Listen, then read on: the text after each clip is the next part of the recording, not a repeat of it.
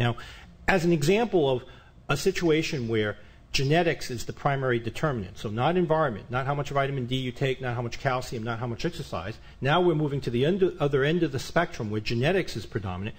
OI, or osteogenesis imperfecta, is really a classic example.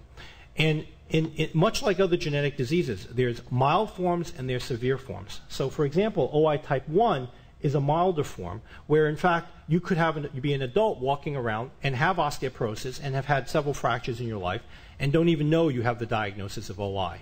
It can be that mild in terms of presentation, or it can be lethal. OI type 2 is a situation where the osteoporosis is so severe that it's incompatible with life. The bones are so weak that they fracture over and over again and they can't sustain respiration or breathing. And then there are intermediately severe forms, OI type 3 and 4, where you can have significant short stature, you may have so many fractures that you have bone deformity. So there's a whole spectrum, much like other genetic diseases. This is an X-ray of a patient with OI type 1, and all you see really is a fracture. Even if you look at the bone, it doesn't look all that paled or translucent. This is a patient with OI type 3, which is a more severe form caused by recurrent fractures, and you see that there's more bowing and more deformity. So children with OI type 3, often because of deformity of the bone, actually never are able to walk. Here you have OI type 2, which is the most severe form. Here you see the skeleton is so washed out that in this newborn, with osteogenesis imperfecta type 2, it's a lethal condition. The baby is not able to sustain respiration, and basically this is a lethal type of disease. And the problem in osteogenesis imperfecta is collagen. This is, at 72,000 times magnification, a picture of what collagen would look like under a very powerful microscope. And you see the banded fibers of collagen. This is what the osteoblasts, the bone-forming cells, put out, and this is what calcium and phosphorus is then deposited on to mineralize into bone. And OI is caused by, as I said, genetic changes in collagen, and specifically in type 1 collagen. And the types of family structures or family trees that we see are maybe a mother with OI passing on to a son with OI, or a father with OI passing it on to a son with OI.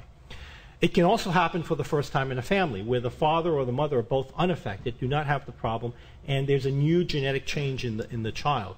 This is what we call a dominantly inherited condition.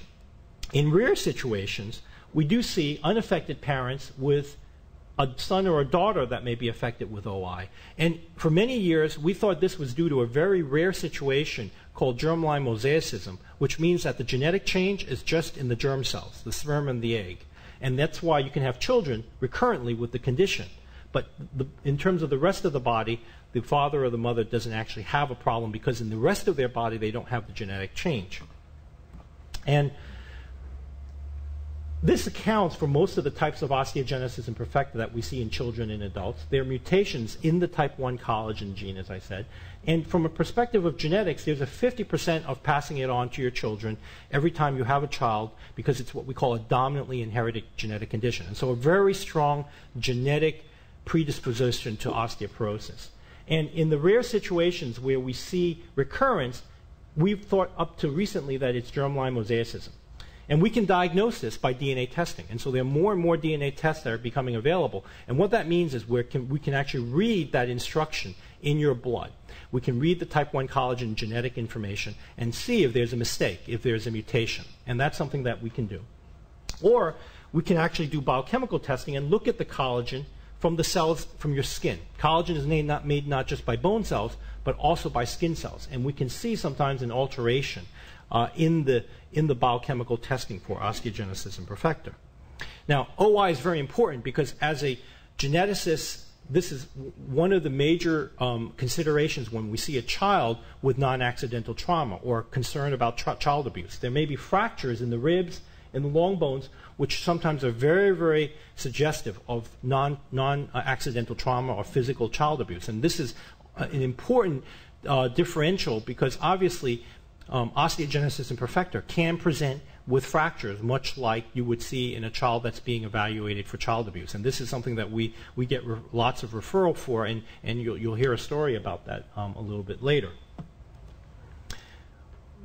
One of the things that we have learned in terms of our research studies is, in fact, and not surprisingly, many different genes that affect collagen can also cause osteogenesis imperfecta. And so one of the discoveries that we've made at Baylor more recently is that, again, this situation where you get recurrence of the condition in families but with unaffected parents, it's in fact not necessarily due to that rare situation of germline mosaicism, but it's due to, in fact, other genes that modify or control collagen.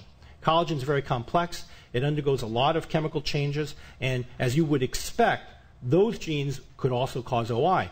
And there is, in fact, a recessive form of OI where the parents are carriers, and there's a 1 in 4 chance of passing it on each time there's a pregnancy, and that's the nature of what we call recessive inheritance. That can, in fact, cause OI. So really, there are now what we see many forms of osteogenesis imperfecta, not just the dominant form that we thought was due to type 1 collagen, but there are recessive forms due to other genes that can chemically modify the collagen in osteogenesis imperfecta. And this is not a slide to read, but it just shows you the complexity. I originally showed you that 4 forms of OI. Now we know there are 7 forms and counting, and that there are many genes that may cause this. And this is where, again, DNA testing has proliferated. So our ability now to diagnose different forms of OI has increased, and hopefully this will then similarly translate to understanding susceptibility when we think about age-related osteoporosis.